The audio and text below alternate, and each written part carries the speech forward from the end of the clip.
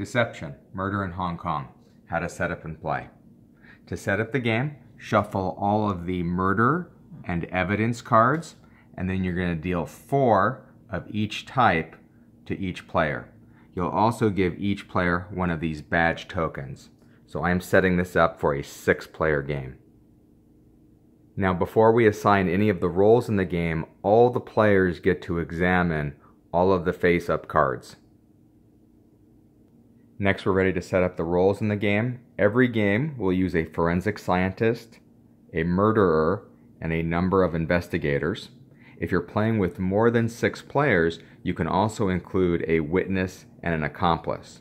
It's a team game, so the forensic scientist and the investigator and the witness are working together against the murderer and the accomplice. So here are the roles for this game. Since I'm setting it up for 6 players, I've got the forensic scientist and the murderer. I'm choosing to use the witness and the accomplice, and the remaining roles are filled with investigator cards. You'll next just shuffle those and randomly give one to each player. Once all players have their role card and look at them secretly, whoever has the forensic scientist card can reveal it now to the table. So let's say this player had the forensic scientist role. They'll reveal it to the table, and now they can clear off their weapon and evidence cards and badge token.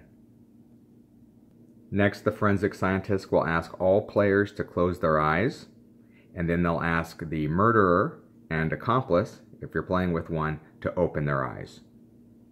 Next, the murderer, let's say it's this player, will silently select one of their weapon cards and one of their evidence cards. So that will only be visible to the forensic scientist and the accomplice.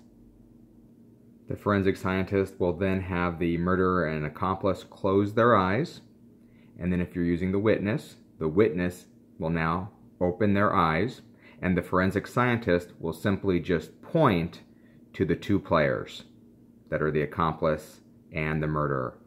The witness will not know which one is which. The witness would then close their eyes, and then all players could open their eyes.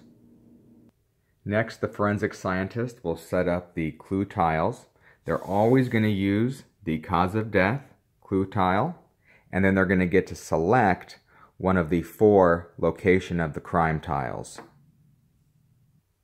Then they'll randomly draw 4 tiles from this shuffled deck of clue tiles.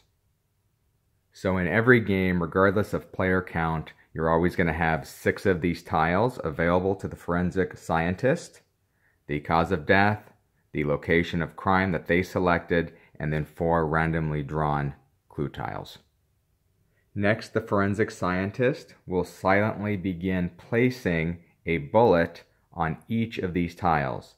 They can place the bullets in any order. Remember, the forensic scientist is never allowed to speak in the game. The only way they give clues to the other investigator is through the placement of these bullets. And as the forensic scientist is placing these bullets, all of the players in the game are allowed to freely discuss what they're seeing. Also, once a decision is made about placing a bullet on a tile, that cannot be changed. And once the final bullet is placed, you're ready to start the first round. Starting with the player to the left of the forensic scientist and going clockwise, each player is going to get 30 uninterrupted seconds to make their case for how they interpret the evidence. Once all players around the table have had their 30-second opportunity, that will end the round. Then the forensic scientist will draw a new tile, a new clue tile, and then decide which of the 4 to discard. So let's say they decide to discard this one. They don't think it's too helpful. They'll replace it with the newly drawn one, and then they get the option of placing this bullet on one of the choices. And then just like in the first round, all players in clockwise order will get their 30-second opportunity to present their case, present their rationale to the group. Once the second round is done, we'll set up for the third and final round. by repeating the process. So the forensic scientist will draw a new clue tile, and then they'll select one of these to discard, and then place the bullet on the new tile. At any point on a player's turn in rounds 1, 2, or 3, they can use their badge token to make an accusation. They would select the player that they think is the murderer, and they would point to what they think is the murder weapon and the evidence. Unless the accusation is exactly right about both of the cards, the forensic scientist will simply say no. If you get to the end of the third round and there has not been any successful accusation, an exact accusation of the murder weapon and the correct evidence card, then the murderer and the accomplice are going to win the game. And remember, each player only gets to use their badge token once. So once they make that accusation, it's out of the game and they no longer have the option of making that accusation.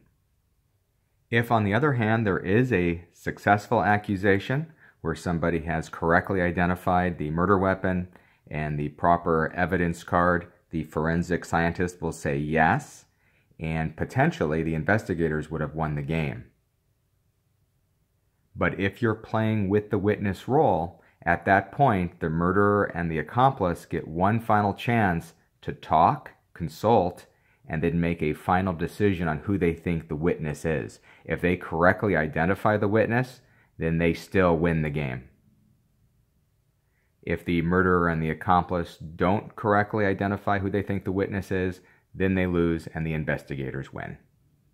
So throughout the course of the discussions, obviously the murderer and the accomplice are trying to direct attention away from the murderer, while the investigators are trying to root out the murderer and the correct cards, and the witness is trying to subtly guide the investigators towards the correct solution.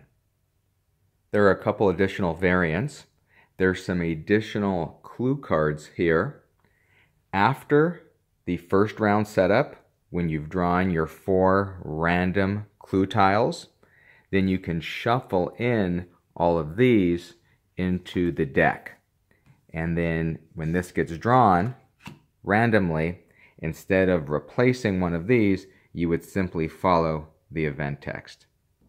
These are specifically called event tiles, while these are generically called scene tiles. The other variant is the addition of the consulting detective role.